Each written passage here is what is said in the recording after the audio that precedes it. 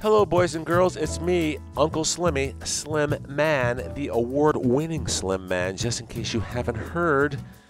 Coming to you from Slim's Shady Trailer Park right here in beautiful Palm Springs, California. Today I'm going to show you how to make roasted chicken with lemon and rosemary. Oh, she's so nice. Make sure you use a nice, healthy chicken, a chicken that has preferably been raised cage-free. Let's take this chicken, let's rinse it off with some cold water inside and out. Let's take some paper towels, pat it dry. Then we're going to take this chicken, put it on our head. Just kidding. Put it in a baking dish. We are going to drizzle this chicken with some olive oil, drizzle all over.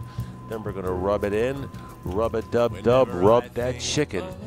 We're going to take some fresh cracked black pepper. We're going to sprinkle it on top along with some salt. Turn over the chicken, do the same thing on the other side, fresh cracked black pepper and a little bit of salt. We're going to take a Meyer lemon that's been cut in half. We're going to squeeze it, put it inside, along with a couple of rosemary sprigs and a couple of smashed garlic cloves. Let's take a quarter cup of chicken broth, put it in the bottom of the dish, along with a quarter cup of dry white wine. We're going to take a couple of smashed garlic cloves and a couple of rosemary sprigs and add it to the dish. Oh, she's looking so nice. All right, here's where the fun begins. Let's take a rosemary sprig, tie it in a circle, put it over the chicken legs, and then drizzle it with some olive oil so it doesn't catch on fire and burn down the trailer park.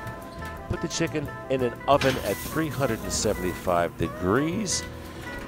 Make sure you baste it every 20 minutes or so.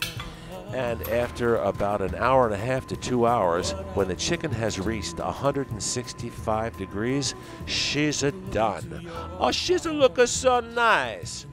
All right, let's serve it up. Maybe serve it with some roasted sweet potatoes, and let's mangiamo. There's a story in your eyes.